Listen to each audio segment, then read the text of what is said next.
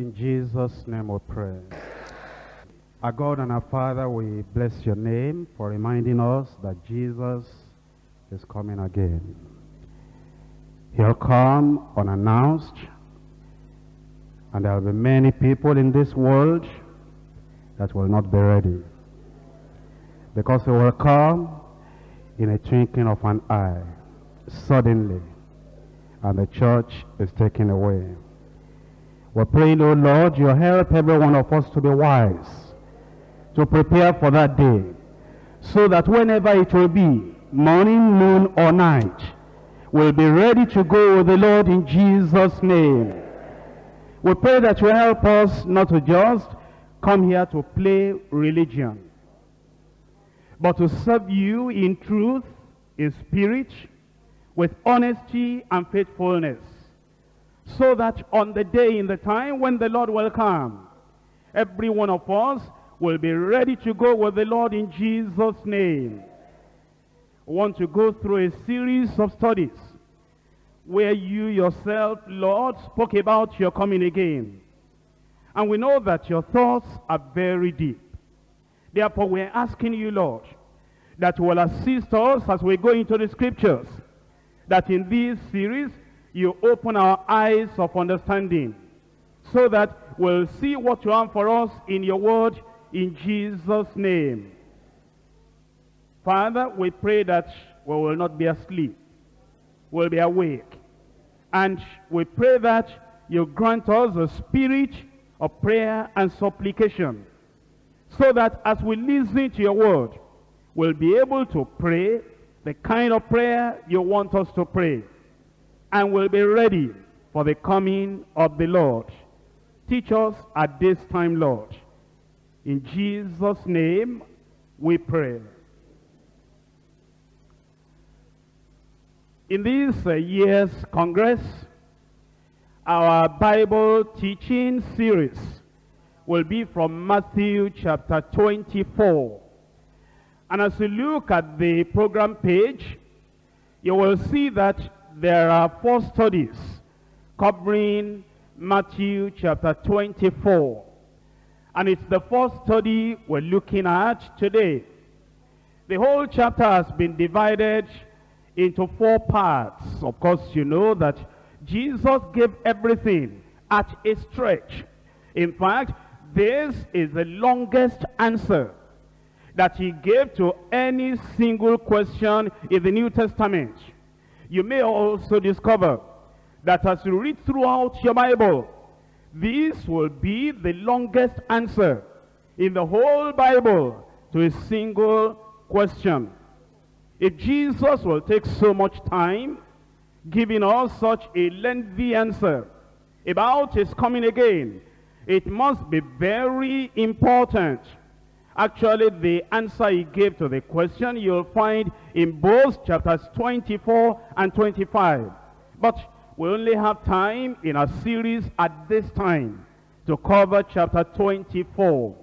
And the first study, which is the one we're having now, is titled Signs of Christ's Second Coming.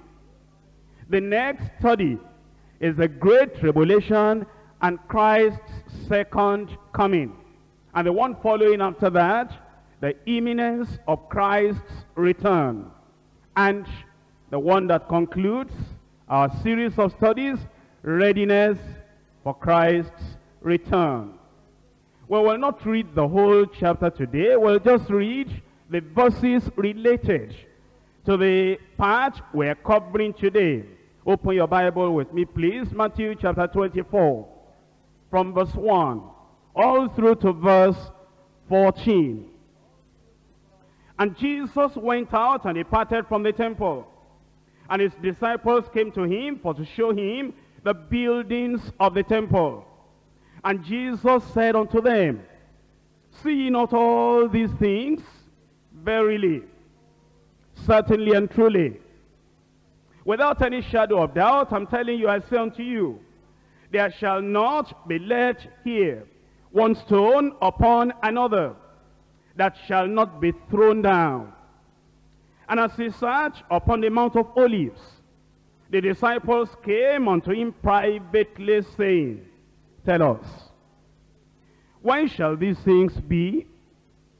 And what shall be the sign of thy coming and of the end of the world, the end of the age? And Jesus answered and said unto them, Take heed, beware, that no man deceive you.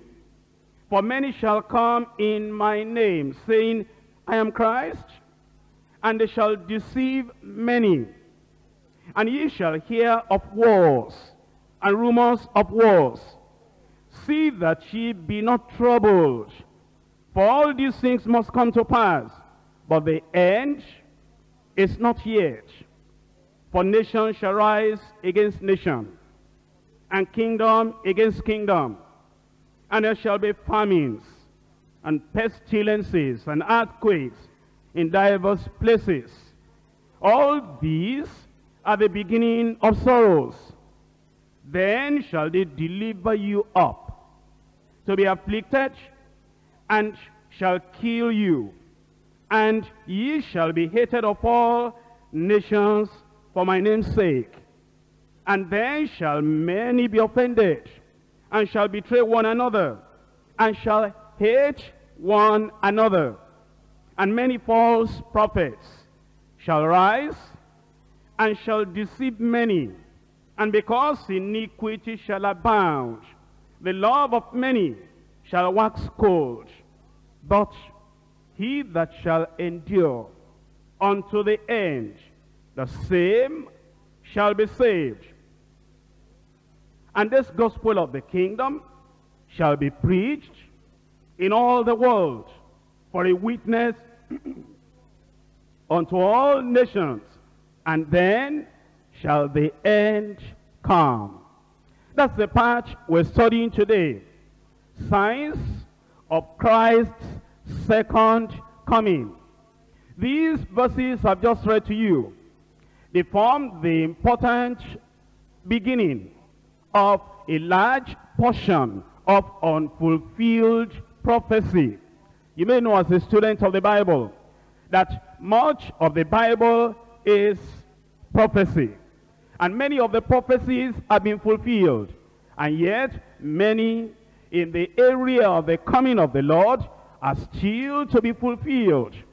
This chapter that we're approaching in study now ought to be approached with an earnest prayer for the teaching of the Spirit.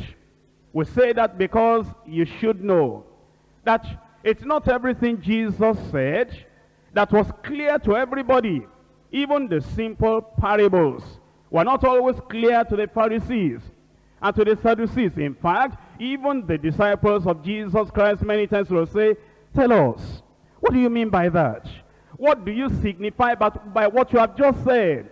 And so as we read the deep prophecies concerning the second coming of the Lord, you must understand there could be many of us, or many in the church at large, that do not understand or have not understood what Christ was really driving at. And so to understand this chapter in particular, we must keep in mind the question that gave rise to the Lord's discourse, which is referred to as the Olivet discourse. Look at the question again in Matthew chapter 24 verse 3. And as he sat upon the Mount of Olives, the disciples came unto him privately, saying, Tell us your disciples. Tell us who have left everything and we are following you. Tell us to whom you have given those parables and you explained everything to us. You have said some things of late we do not understand. Tell us. You have been talking about you abandoning the temple. You have been talking about leaving the house of Israel desolate and ruined. You have been talking about the destruction of the temple, and that not one stone will be left upon the other. Can you tell us, when shall these things be? And that's not the end of the question. And what shall be the sign of their coming? You've told us over and over and over that you are coming again. You are coming again. And we believe you are coming again. Can you tell us the unmistakable indicator, the sign The things we will see around us in our world that will make us to know that your coming is imminent. And then you have also spoken about the end of the world. Can you tell us what shall be the end, the signs of the end of the world? Basically, that's the question they asked. And then he gave them an answer. I want you to know that this was the very last week of Jesus' earthly ministry before he went to the cross to die for our sins. Actually, he had been to the temple. And if you have read Matthew very well, you'll see that in a few chapters preceding chapter 24, he had cleansed the temple. And then the Pharisees had said, when he cleansed the temple, what authority do you have? Can you show us the authority you have? And then he gave them in answer parables. Not only that, he began to rebuke the Pharisees and the Sadducees. And chapter 23 is containing the woes and the wrath of God and the judgments he brought upon them. He concluded that chapter. But chapter 23, by these words, very terrible, fearful words for the children of Israel.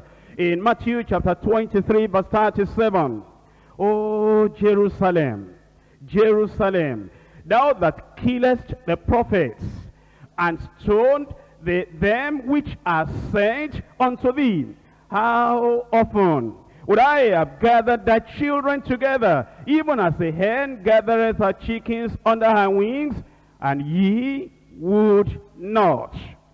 They had rejected him, their king, their Messiah, their Savior.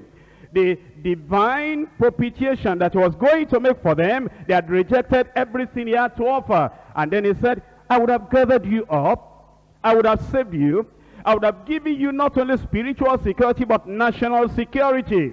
But you have rejected everything. Then he said in verse 38, behold your house. Can you notice the change of language? Because when he was cleansing the temple, he said, you have turned my father's house into a den of robbers. But now, at the time he was going to abandon Israel and leave them to their ruin and leave them to their unbelief, he didn't say, this is not my father's house. He said, behold your house. You have not allowed God, you have not allowed the Messiah, you have not allowed the anointed one, Christ, to rule over you. It's now your house. I've left it unto you desolate. In the Greek, that means waste. It means abandoned to ruin. And then he said in verse 39, for I say unto you, that ye shall not see me henceforth. But that's not the end of the sentence.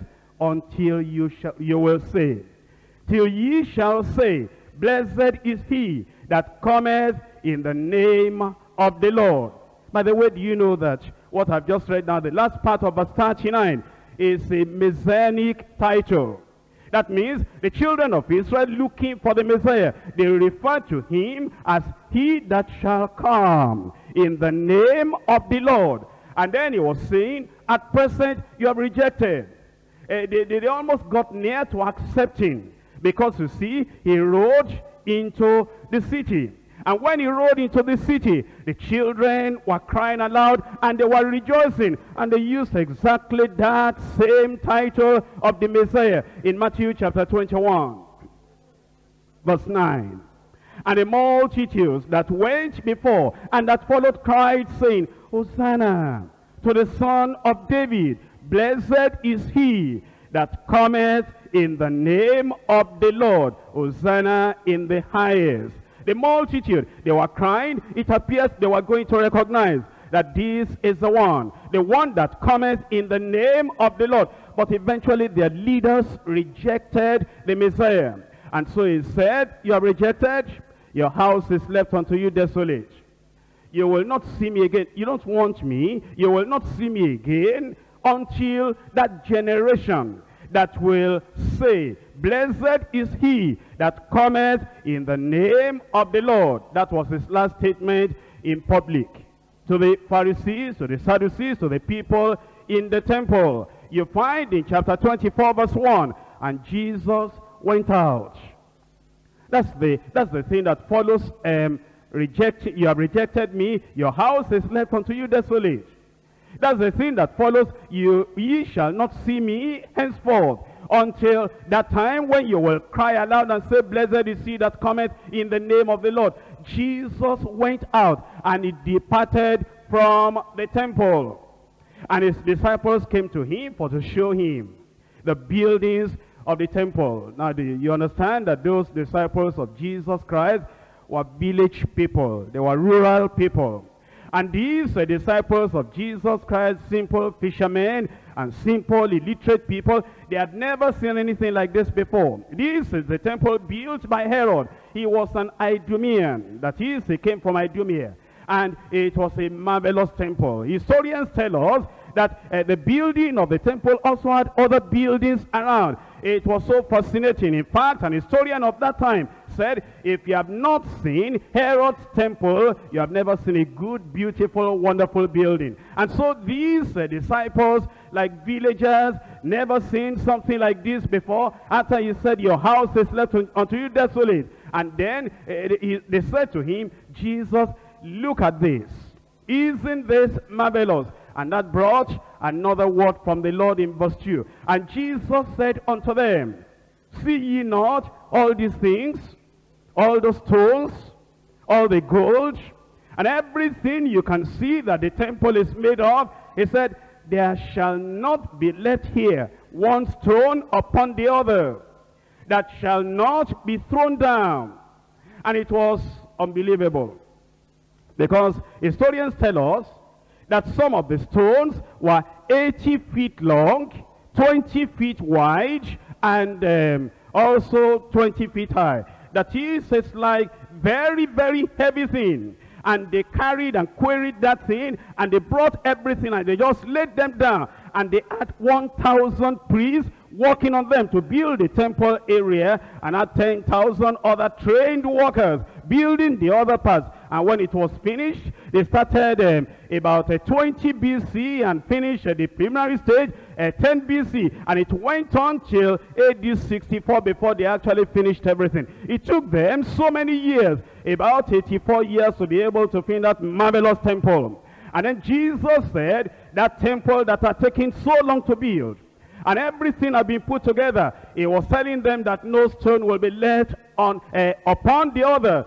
If it was very difficult for the disciples to even see that these things will be raised up, it was more difficult for them to know that it's going to be torn down. And so, when Jesus told them that, they had another question. They went now, Jesus took them to the Mount of Olives. And those who have been to Israel, they tell us that when you get to the Mount of Olives, on the other side, the opposite side, you will see the beautiful temple, especially when the sun is setting. And you see the rays of light, and the grandeur, and the beauty, and the majesty of that building. And so Jesus now, as he sat down, and those disciples were still thinking, remember once again, these are people from rural areas. These were villagers, and they were thinking of the marvels, the wonder of that temple. And Jesus said, it's going to come down. And so they wanted to know how this thing can be. Then in verse 3, as he sat upon the Mount of Olives, the disciples came to him privately, saying, you must tell us this one. Tell us, when shall these things be? What are those things? That is, the temple that is already discarded, abandoned, left to ruin, left to be desolate, and is going to be torn down and destroyed. When shall that be? That's the first question. Then number 2, what shall be the sign of thy coming? Why were they asking about the coming? Look at verse 39. He said in verse 39 of chapter 23, for I say unto you, ye shall not see me henceforth, till ye shall say, blessed is he that cometh, which indicates that Jesus will be coming again. And they understood that, but they wanted to know. You said, ye shall not see me till there's a time interval. You are telling us that although you are abandoning Israel now, you are forsaking Israel now, you are leaving them to their ruin and desolation, but you are saying you are coming again. Blessed is he that cometh in the name of the Lord. So they wanted to know, to be ready and well prepared, what will be the sign of thy coming? They had a third question. the end, the sign of the end of the world. You say, why will they ever think of the end of the world? Well, because other times Jesus had mentioned the end of the world. Turn to Matthew chapter 13. Matthew chapter 13, reading from verse 39 and verse 40. The enemy that sowed them is the devil, and the harvest is the end of the world. So Jesus had told them the world will end. The present age, the age of sin, the age when Satan and sin and evil people have been ruling and dominating, that age will end. In verse 40, as therefore the tares are gathered and burnt in the fire, so shall it be in the end of this world. Once again, Jesus the second time mentioned the end of the world. Verse 49, that same chapter. So shall it be at the end of the world. So you see, 3 times over in that single chapter, Jesus Christ had referred to the world coming to an end. So then they wanted to know 3 things. Number 1, they wanted to know, when shall these things be? The destruction of the temple. Number 2, you are coming again as a king, the reigning king, and the Messiah. When is it you will come? And what will be the signs preceding your coming? Number 3, what will be the signs indicating the end of the world?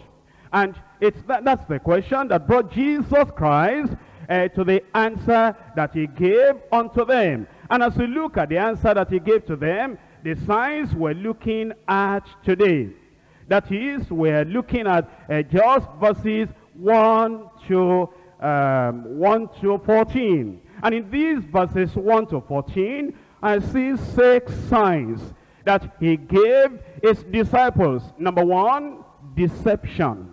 And Jesus answered and said unto them, take heed that no man deceive you. For many shall come in my name, saying, I am Christ, and shall deceive many. Number 1, deception. Number 2, dissensions. Dissensions, that means the disputes that will be international. Nation against nation, kingdom against nation, people against people. He told them in verses 6 and 7, and ye shall hear of wars and rumors of wars. See that ye be not troubled, for all these things must come to pass. Must come to pass. For nation shall rise against nation, and kingdom against kingdom. Number 3, devastation. The latter part of verse 7. And there shall be famines, pestilences, earthquakes, in diverse places. All these are just the beginning of sorrows, devastations. The whole world will be devastated. And then number 4, destruction of life. Because it said in verses 9 and 10, then shall they deliver you up to be afflicted, and shall kill you, and ye shall be hated of all nations for my name's sake. And then shall many be offended, and shall betray one another, and shall hate one another. Number 5, deflection. Deflection. That means the people going away from the Lord. That means people denying the Lord, deflection from Christ. Because it said, and many false prophets shall arise, and they will deceive many.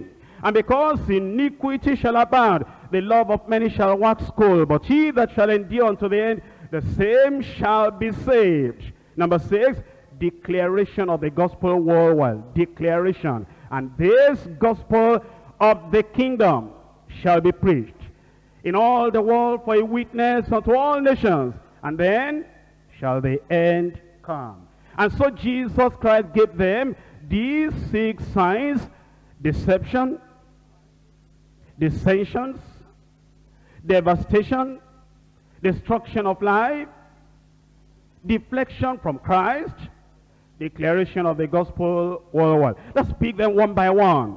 Number 1, we're looking at deception by false prophets and false Christs. Deception by false prophets and false Christs. In Matthew chapter 24 again, reading from verses 4 and 5. And Jesus answered and said unto them, take heed that no man deceive you. For many shall come in my name, saying, I am Christ, and shall deceive many. Here Jesus gave the very first sign. And he said, no doubt you've seen deception before in the world. Even as far back as the time of Moses, he talked about prophets and dreamers that will come to the children of Israel and will deceive them. False prophets have always been in the land. And also we know that at the time of Jeremiah, there were false prophets. In fact, some of the false prophets, they challenged his own prophecy. Do you remember the story of Ahab when he was to go to war? And all these prophets came together, deceiving him. They have always been there, and they are there in every age. But notice this, at the time when Christ is about to come, they will multiply in number. They will increase in their influence, and they will just be devastating and terrible in the power they are able to manifest. In fact, Jesus tells us further on in this chapter, in verses 23, 24, and 25. Verse 23, then, if any man shall say unto you, lo, here is Christ, or there, believe it not. He said, at that time, you'll be hearing people, gullible people, vulnerable people, the people that have been brought into the net of deception. They'll be telling you, here is Christ. Another one will say, no, he's over there. And the Lord Jesus said, believe it not. In verse 24, for there shall arise false Christs and false prophets, and shall show great signs and wonders. Stop there for a moment. You see, the false prophets of past generations didn't have any power. Many of them couldn't show anything for their intimidating prophecies. But these prophets that will come at the end of the age, at the time when Christ is about to come, they will be so energized by demons and Satan himself, empowered by the powers of darkness, that Jesus said they will show great signs, not ordinary signs, extraordinary signs and wonders, in so much that if it were possible, they shall deceive the very elect. And the time is getting so near.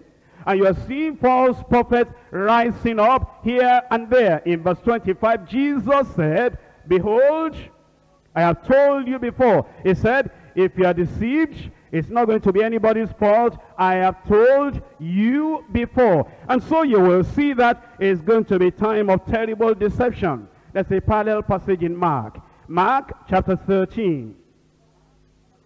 Mark recorded the same Olivet discourse.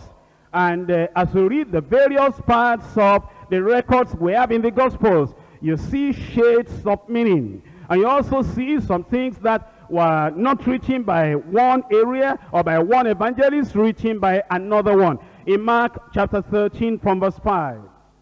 And Jesus answering began to say, take heed lest any man deceive you. For many shall come in my name, saying, I am Christ, and shall deceive many. In verse 22.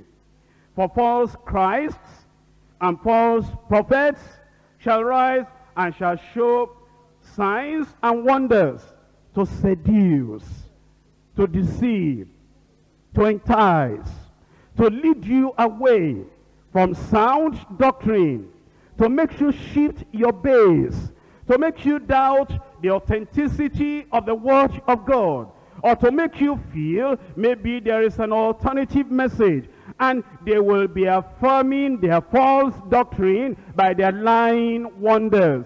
And so Jesus said, it will be to seduce. And then he said, if it were possible to seduce the very elect. Then he closes that section with a warning. But take ye heed. Behold, I have foretold you all things. He said, I've not left you in the dark. I've told you there are going to be deceivers. And I've told you they are going to multiply. And the intensity of their deceit is going to be compounded because of the miracles they'll be able to perform to affirm and confirm their error. In Luke chapter 21, Luke chapter 21 verse 8, and he said, take heed that ye be not deceived, for many shall come in my name. They will not come in the name of Satan. They will not come in the name of an idol. They will mention the name of Christ. And it is very, very likely that they will be eloquent.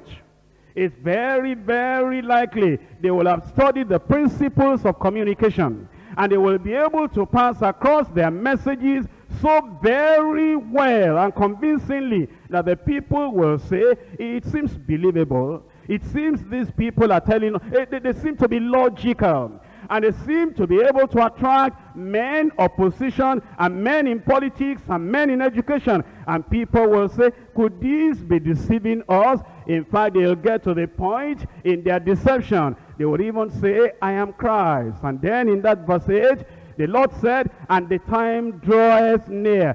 Go ye not therefore after them. If it's a surprise to you that anything like that can happen, I want you to look at 2 Corinthians chapter 11. 2 Corinthians chapter 11 verse 13. For such are false apostles, deceitful workers, transforming themselves into the apostles of Christ. Please remember, it's not everyone that carries the Bible that's a real Christian, a real follower of Christ. It's not everyone that names the name of Christ that actually belongs to Christ. It's not everyone that is saying, thus says the Lord, that is sent by God. It's not everyone that is, saying, I am this, I qualified here, I qualified there, and I'm planting churches, I've helped many people, and I have this miracle power in my right and left hand, or in my leg. If I lay hands on you, fall on the ground. It's not every one of them that belongs to the Lord.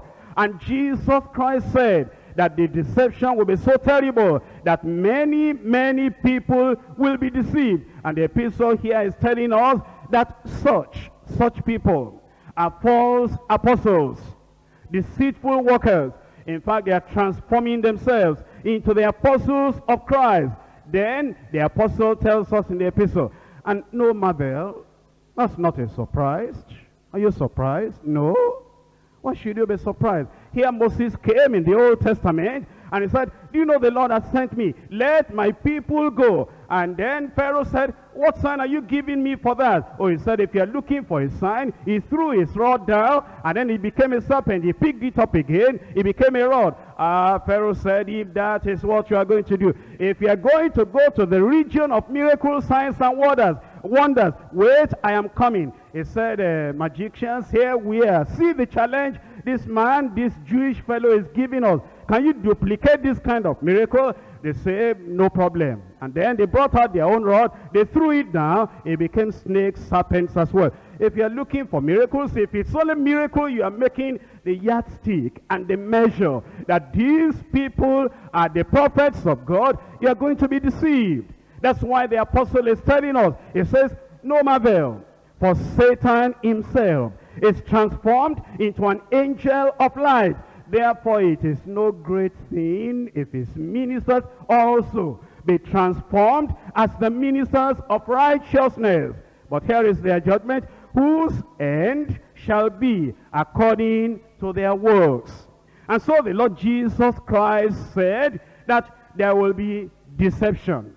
When it's coming, is very, very near. Let's go to point number 2. Dissension among the nations. Dissension among the nations. Matthew chapter 24. We're now looking at verses 6 and 7. These are international disputes. I'm sure you know that this world thought that they could bring this world to peace. At the end of the Second World War, the people of the world, in the West in particular, they said, there must not be any kind of worldwide devastation and terrible things like this anymore. There must be peace. And therefore they thought the thing to do to give us that kind of peace is to have the United Nations organization. And they thought that if we will bring ourselves together and you have this country represented, that one represented, and we sign all these treaties that we're not going to fight anymore, we're not going to kill one another anymore, we're not going to be behaving like brute animals anymore, destroying, devouring one another. They thought if we put that on paper, that treaty will be able to keep us at peace. But since they signed all those treaties, and the United Nations came together to tell us now we're going to have peace, what do we find? We find basically the fulfillment of the prophecy of Jesus Christ. Because, you know, he said, heaven and earth may pass away, but my word will not pass away. And our world is burning. The world is dying. In Africa here, you've known about Liberia, you've known about Sierra Leone, you've known about Zaire, you've known about South Africa, you've known about all the various countries. And when you go beyond Africa, in the northern part of Africa, we've known about Sudan. You know, the killings and the wars and the things that are going on. Have you read about Bosnia? Have you read about Yugoslavia? Have you read of late of Russia? Have you read of late of all those other places where the wars are going on? The believers are not surprised when we read all those things and we hear them over the radio or we see them somewhere. We say, the timetable of the Lord is on target. The Lord is about to come. Here now we go to this second point, dissension among the nations, international disputes among those nations. Look at verses 6 and 7. And ye shall hear of wars and rumors of wars. Then he says, see that ye be not troubled. If you are believers, you just know that your redemption is very near. The coming of the Lord is very near. You know, these are the signposts pointing to the very fact that that climactic event that we're expecting, that event is about to take place. He said, you'll hear of wars, you'll hear of rumors of wars. See that ye be not troubled, for all these things must come to pass, but the end is not yet. Don't be fooled. He didn't say the rapture is not yet. That's not the rapture. He didn't say the second coming is not yet. He said the end, the final consummation, the final end of this age, of this dispensation, the final end of this world under the power of darkness. It's not yet, because there are still a lot of events that are still going to take place even after you have been hearing of the wars and the rumors of wars. In verse 7, it said, for nation shall rise against nation, and kingdom against kingdom. Let's stop there. That is telling us of the dissension or the disputes of the intertribal, international wars that will be happening in various places. But Jesus wasn't the first to mention that. That have been mentioned in other parts of Scripture. In Ezekiel chapter 7. Ezekiel chapter 7, reading from verse 25. Ezekiel 7, 25 and 26. Destruction cometh, and they shall seek peace, and there shall be none. Mischief shall come upon mischief, and rumor shall be upon rumor. Then shall they seek a vision of the prophet, but the Lord shall perish from the priest, and counsel from the ancients. That is, they will not know what to do. The wars, the rumors of wars, will destabilize the system of the world, and they'll be looking for the people to bring solution. They'll be looking for the counseling, for consultation, and a lot of things. And the more consultations and the things we're having, the more they will still not be able to find any solution. It's telling us that it's going to get worse before it becomes better. You see, there are people telling us things are going to become better. Things are going to change. In fact, there are people telling us there's going to be a worldwide revival. Well, the Bible is telling us here there will be wars. There will be rumors of wars. Things will get worse before they become better. It tells us in Jeremiah chapter 51. Jeremiah chapter 51, reading to you from verse 46. Unless your heart faint, and ye fear for the rumor that shall be heard in the land. A rumor shall both come 1 year, and after that, in another year shall come a rumor, and violence in the land, ruler against ruler. How do you compare that with what Jesus said? Ruler against ruler, kingdom against kingdom, nation against nation. Isaiah chapter 19. In Isaiah chapter 19, we're looking at verse 2. And I will set the Egyptians against the Egyptians. That's civil war. And they shall fight everyone against his brother, and everyone against his neighbor, and city against city. Here it comes, and kingdom against kingdom. So you will see that what Jesus said, it shouldn't have come to any Bible reader. Anyone that knew the Old Testament, it shouldn't have come to any of them by surprise, because the Lord had said it will be so. Incidentally, after Jesus gave this prophecy, he went to the cross and he died for our sins. And then he came after the resurrection. He showed himself by many infallible proofs to his own disciples, and they knew this is he. And then he was about to go away. And when he was about to go away, they wanted to know now, from Acts of the Apostles chapter 1, they wanted to ask him a question, because it was still on their mind. They still wanted to know about the coming kingdom. They were asking him in Acts chapter 1 and in verse 6, when they therefore were come together, they asked of him, saying, Lord, wilt thou at this time restore again the kingdom to Israel? Is it now? Are you going to reign now? Because you have died, you have risen from the dead, and we know that it is you are the risen, glorified one. And then the Lord told them, there is still a time that they still need to wait until that the Father had determined will be effected. In verse 7, he said unto them, it is not for you to know the times or the seasons which the Father has put in his own power. But ye shall receive power when the Holy Ghost shall come upon you. You get busy on evangelization. The timetable of the Lord will be taken care of by the Lord. And then, after some years, after the destruction of Jerusalem. Now, why will Jesus wait for the destruction of Jerusalem before he will give the final revelation and prophecy? Well, in the Old Testament, the prophets gave two kinds of prophecies. The prophets gave prophecies that will be fulfilled in a few years. And the prophets also gave prophecies that will be fulfilled after many, many, many years. And how did the children of Israel know that the prophecies of the many years will be fulfilled? Very simple. They looked at the fulfillment of the prophecies that were nearby. If the prophet said, this will happen within a few weeks, within a few months, if it happened, then they will believe that what he said will happen many, many years to come, that those things will actually happen. Now think of Matthew chapter 24.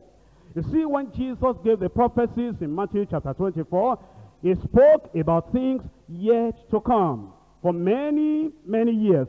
But he also spoke about something that will be very near, that those who are listening to him will be able to tell that this is in fulfillment of the words of Jesus Christ. Let me remind you again.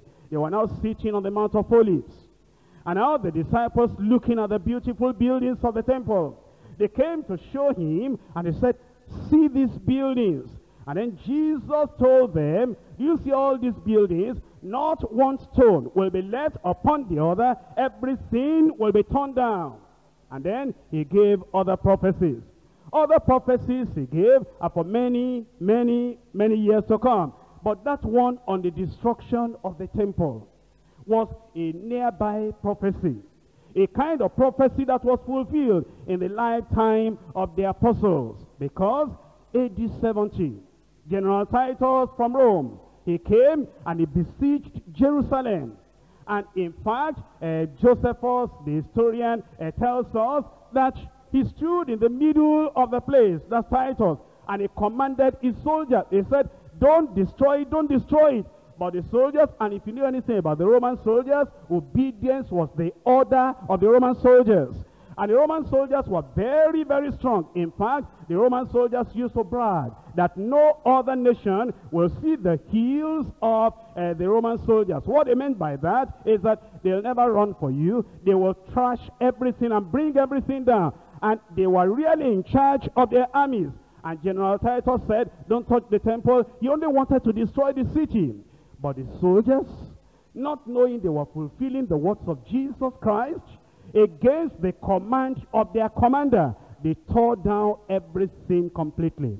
Until Josephus tells us, if you went back after the destruction of the temple, you wouldn't know that there had been a building in that place before. They tore down everything completely.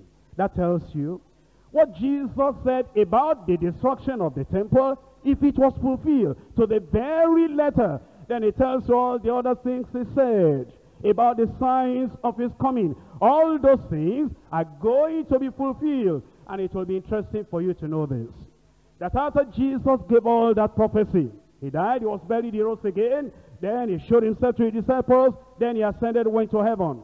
Then, about 96 to 100 AD, he revealed himself to John, the beloved. And you know, he didn't change the prophecy. He was still telling John that when the seals are opened, when the veils are poured out, when the trumpets are sounded, that all these things he said in Matthew chapter 24, that those things are going to come to pass. I want you to verify that in Revelation chapter 6. Revelation chapter 6. Reading to you from verse 2 all through to verse 4. And I saw, and behold, a white horse, and he that sat on him had a bow, and a crown was given unto him, and he went forth conquering and to conquer. Do you understand that? It means that over here there is a fellow on a white horse. You see, it is Christ that should be riding on the white horse, because white symbolizes purity. But here is a deceiver that is riding also on a white horse. Here is the false Christ we're talking about. Here is the false prophet we're talking about. In fact, the culmination of it will be the Antichrist. And he sat on that horse with a bow, without an arrow. To tell you that, you'll be thinking there is no danger. He doesn't have any arrow in his bow, and he's not going to do anything destructive or devastating. It's the deception that Jesus spoke about. And a crown was given unto him, and he went forth without any arrow, conquering and to conquer. And when he had opened the second seal, I heard the second beast say, the second living creature say, come and see. And there went out another horse that was red, and power was given him that sat thereon to take peace from the earth. Wars and rumors of wars, nation fighting against nation, kingdom against kingdom, no peace on the earth.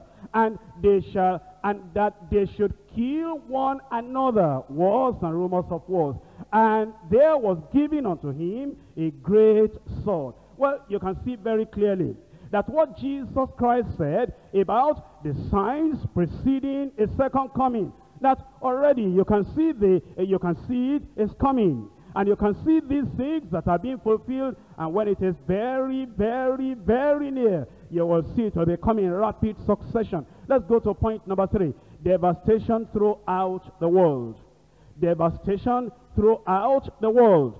Not just in Israel, not just in the old Roman Empire, but devastation throughout the world. We're back in Matthew chapter 24. In Matthew chapter 24, the latter part of verse 7, it says, and there shall be famines, and pestilences, and earthquakes in divers places. All these are the beginning of sorrows. Let me show you the interpretation of that verse 8 before I go back to verse 7. All these things are the beginning of birth pains. If you knew Greek and you studied the Greek, the word translated sorrow here actually means the labor pains that a pregnant woman goes through when a child is about to be born. And Jesus said, when you see all these things taking place, the deception and the dissension and the devastation and the destruction and all the things that will be taking place, you will know that these are the very beginnings of birth pains. Now let me ask you a question. When do pregnant women have labor pains? Is it at the beginning of the pregnancy? No. Is it in the middle of the pregnancy? No. It is at the end of the pregnancy. When the child is about to be born, then you have the pains coming. And if you know anything about labor pains, when that child is about to be born, the labor pains will come suddenly, grip the woman, and then the woman is released. After a period of time again, maybe many minutes, the pain will come again and grip her and release her. At the beginning of the pains, it will be coming gradually, spaced from one another. And you see, the Jewish people of the day, they didn't know anything about anesthetics. They didn't know anything you can do to pregnant women to lessen the pains. You know, Jesus was talking to the people that didn't live at our scientific age, when the pregnant woman, if he wanted to, could avoid the pain. He was talking to these people from rural areas that they knew how the pains will come, and then it will be spaced. But when a child is just about to be born, the pains will come more rapidly. Am I right? That's what Jesus said. Jesus said, when I am about to come. You're asking for the signs of my return, the signs of my coming back. He said, you will find out something. Things will be happening. There will be the beginning of birth pains. They will come and they will be spaced. But when the coming is very, very near, like the birth of the child is very, very near, it will be coming in rapid fire succession. Now, that's what you have discovered. If you look at these verses, it's talking about famines. You know, in the past, we used to hear, you know, geographers will tell you, there was a drought in this part of the land. And then maybe after about 10 years, there will be drought in another part of the land. And then we'll be trying to have aids, that is relief aid, to help that area, because we've not done that for the past 10 years. It happened so many years ago. But nowadays, you know what is happening? It's coming in rapid fire succession. You hear there's drought here. In another few months, there's drought here. In another few months, there's drought here. This thing is about to happen. The birth pains are already coming. You hear about earthquakes. Geographers will tell you that if you pick all the earthquakes of maybe 100 years altogether, or even 1,000 years, before the few years pass, before the past 20, 30, 50 years, you'll discover that all the earthquakes of the 1,000 years past, they are not up to the earthquakes that are happening even in our own day. The earthquakes are now becoming more rapid. They happen here, they happen there, and they're not just happening in places where you think that is the third world.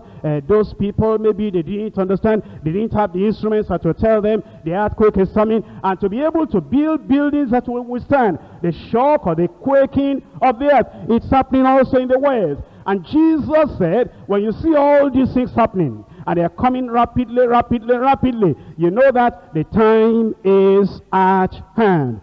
The devastation that will be happening throughout the world. In fact, Luke puts it this way. Why don't you look at it in Luke chapter 21 and see the descriptive manner in which Luke records it.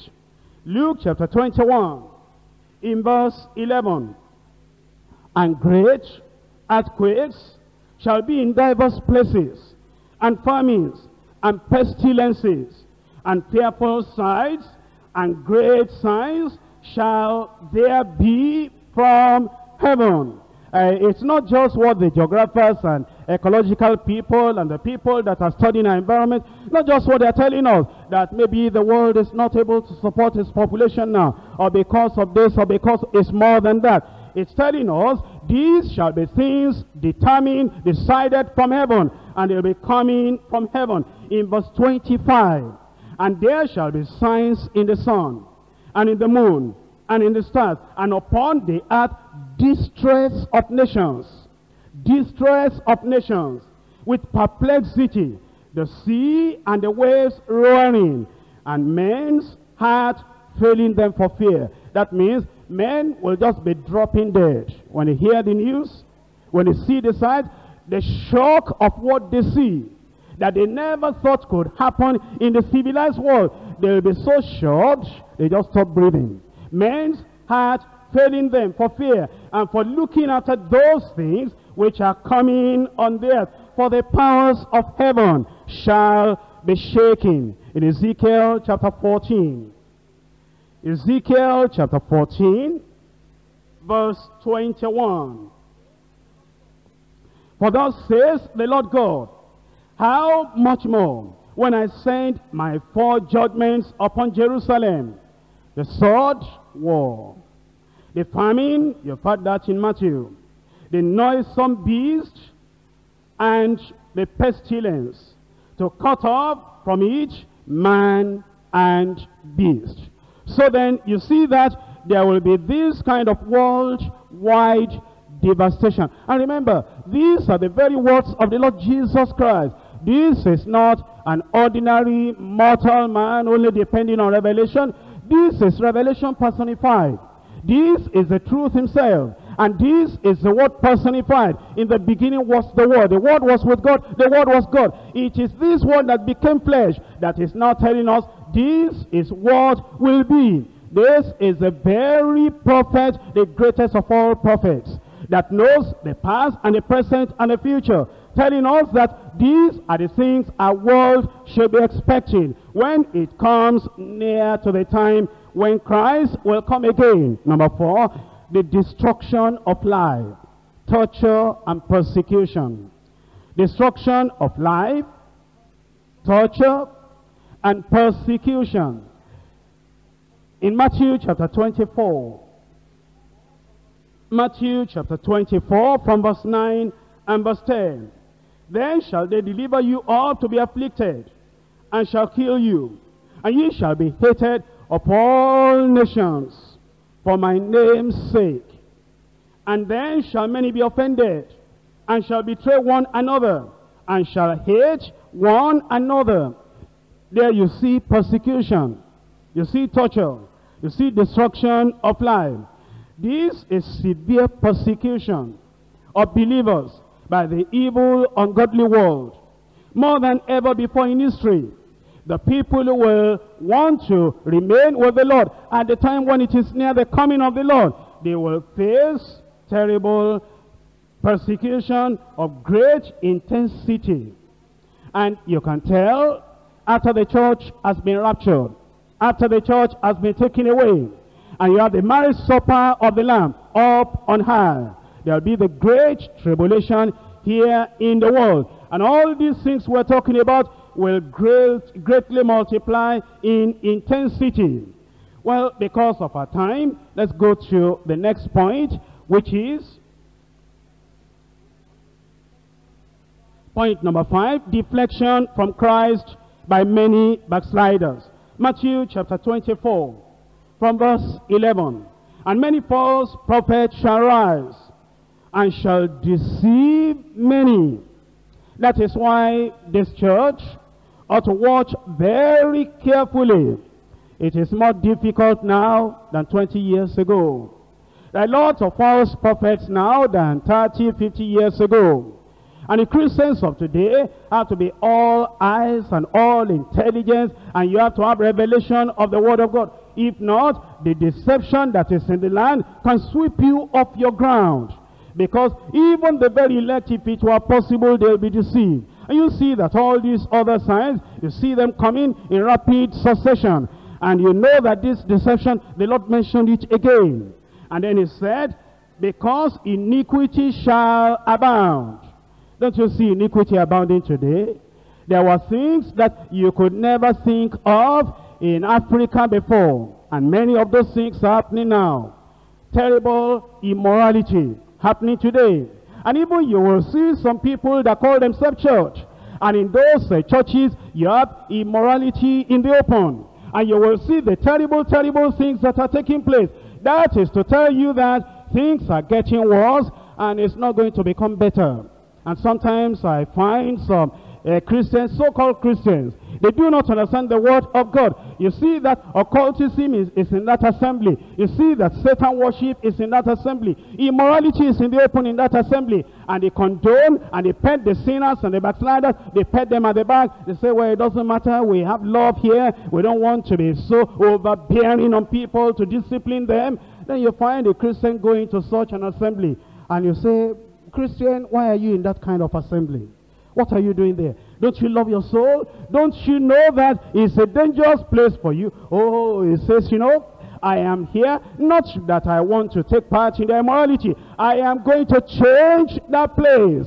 That place may change that fellow before long. Because iniquity shall abound, the love of many shall wax cold. And many of us here were pastors. Many of us here were ministers. You know the pressure that comes upon us sometimes from some members in our churches. And they will say, well, pastor, they're doing this in the other church. They're doing that in the other church. They allow this, they allow this, and they allow that in the other church. Why doesn't our church lower it a little, go slow a little bit, and make these things easier for the people, so that our members will not run to the other church? In fact, so that the other people will come to us. That's exactly what Jesus said. Iniquity shall abound, and the love of many shall wax cold. If there is any time we need to be steadfast in Christian doctrine of holiness, it is today. Because anywhere you go, whether America or Europe or to CIS, or you are going to Latin America, or you come to Africa, immorality is the order of the day. Over the television, and in the theater, in the films, in the pornographic things they are showing. If you do not take your stand, the thing will just sweep you away. Because we're living at a time, we're living in a day when, if you are not very careful, the thing will sweep you off your ground, and you will not be able to endure to the end. I pray you'll endure to the end. Because you know, in verse 13, Jesus said, and he that shall endure unto the end. Endure unto the end. You know, sometimes when you see some believers, they have a little problem, a little delay in getting a child, a little delay in getting married, a little delay in getting job, a little problem here, a little problem there. They say, well, I cannot wait anymore. If all the little things happening today, if they take you by surprise, if they sweep you away, what are you going to do when the restraining force, the Holy Ghost, is no more restraining the immorality of the world? When the system will totally break loose, and all the evil things and the corrupt things will come into the open without any check, what are you going to do at that time? If at this time now, when you still have some people that will feel ashamed for doing that, feel ashamed for being naked in the public, although there are societies even now where people will come out almost naked in the public. And there are some churches that will say, allow these people to wear whatever they want to wear. They don't bring rules and regulations here. Let the people come and worship. Worship in immorality. Worship in sin. Worship in the death and the pollution that you have over there in the world. If the church is going to be the church, keep all the influences of Satan outside the church. And let the church be pure. Let the church be holy. And let us know that we're preparing for the coming of the Lord. It's my decision that by the grace of God, whatever the people of the world do, whatever all the other churches are doing, I want to stand on this Bible till the end. I'm sure that is the thing in your own heart. Because, you know, many people are going to backslide. They're going to deflate. They're going to go away from the Lord. They're going to deny the Lord. But he that shall endure unto the end. Will you endure? I said, will you endure? Your eyes will see many things. And in fact, there are times in the world in which we are living now, you will need to close your eyes so that those things don't enter into your heart. Your ears will hear many things. And in fact, there are times in our own day, in our own age, when you have to shut your ears so that you don't hear what is coming from the waves of the world. So that by the grace of God, you'll put your body under. So that after you are preached to other people, you yourself will not become a cast away. I come to the last point, which is the declaration of the gospel in verse 14. And this gospel, stop there.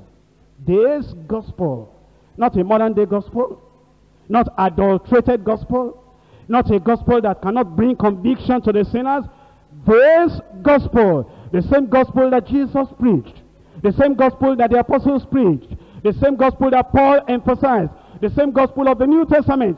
This gospel, there is no other saving gospel. You hear of gospels preached that will not emphasize repentance or restitution or faith in the Lord Jesus Christ. The kind of gospel they are preaching nowadays that will not transform any life, not change any life. If any man be in Christ, my Bible says is what?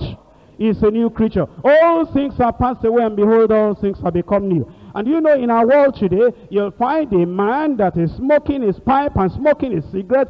You try to give him a chance to be born again. Oh, he says, young man, thank you very much for your love. I'm born again already. How about this smoke coming out of your mouth? Oh, well, that's my mouth. My heart is born again.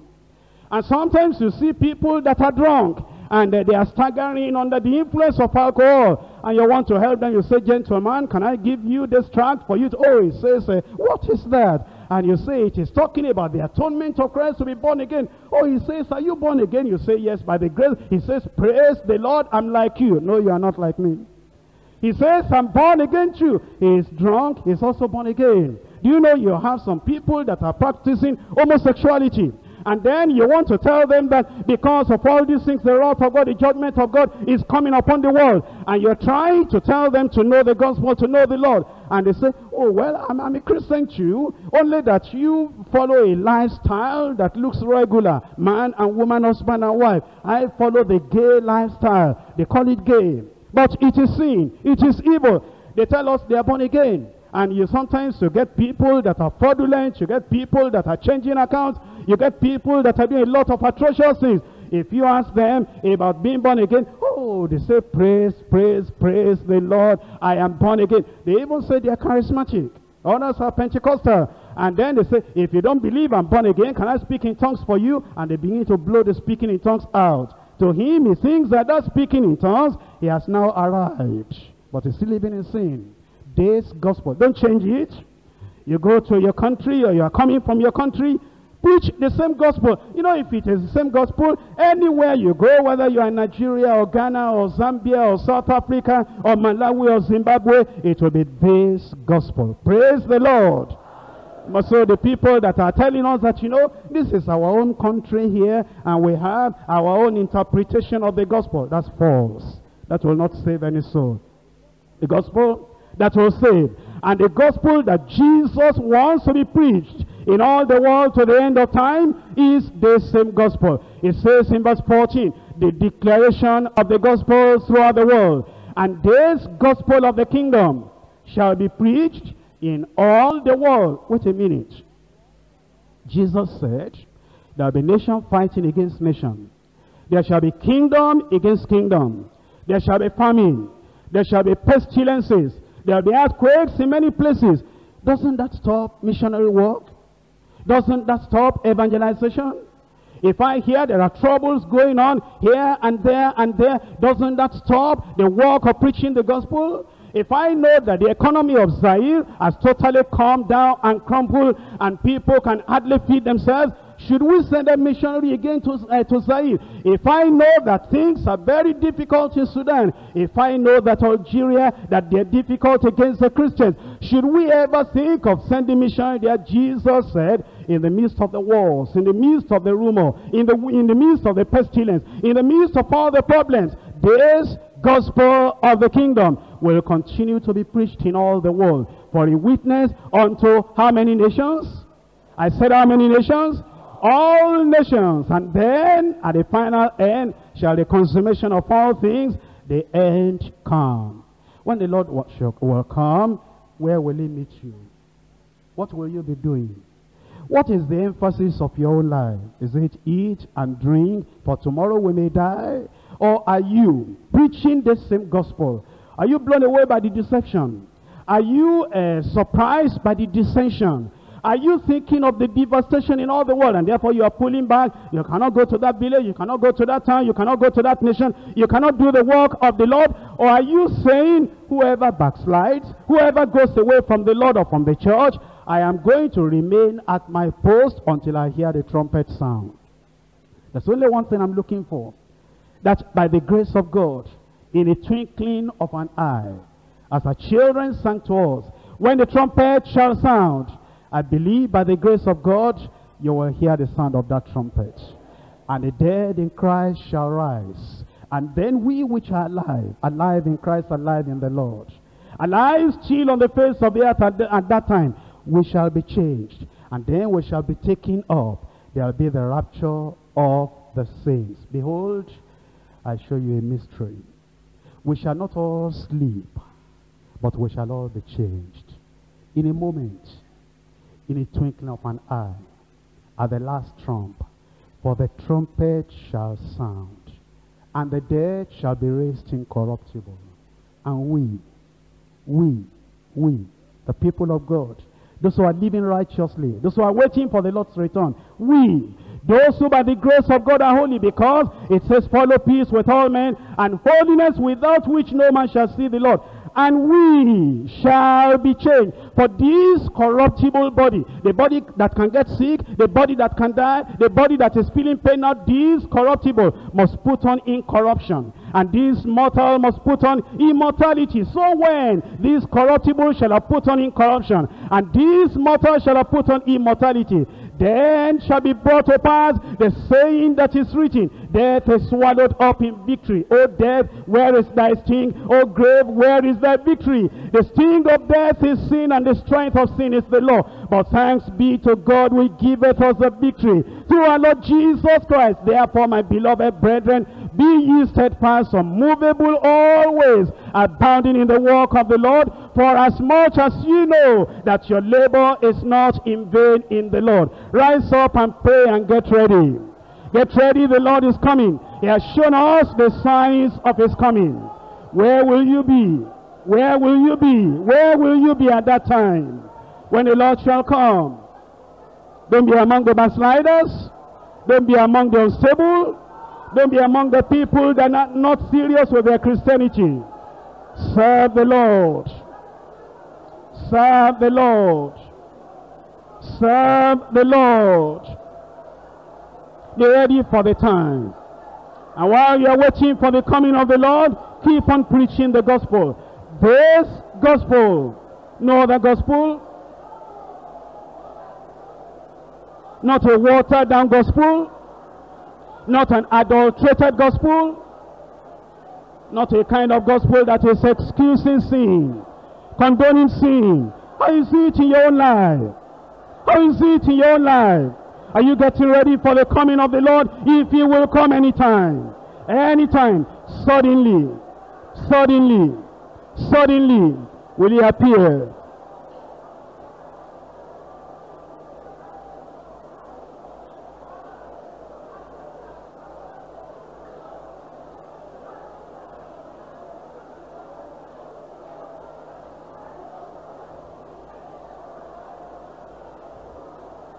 Don't allow the temptation of the day to pull you away. Don't allow the poverty of the time to discourage you. Don't allow the hatred of unbelievers around you to sidetrack you. Take your stand for the Lord. Take your stand for the Lord. Endure. Persevere. Remain with the Lord. And keep on preaching the gospel. Keep on preaching the gospel. This gospel of the kingdom shall be preached in all the world for a witness in all nations before the end will come. How faithful are you to this gospel? How faithful are you? Giving all your time, all your energy, all your resources, releasing your wife to preach the gospel, releasing your children to preach the gospel, releasing your husband to preach the gospel. Pastors, releasing your members to preach the gospel. Not sitting on them, sitting on the position, and not allowing other people to do it. Are you getting prepared for the coming of the Lord? We have seen these signs that Jesus spoke about. They are prevalent now in our day, more than ever.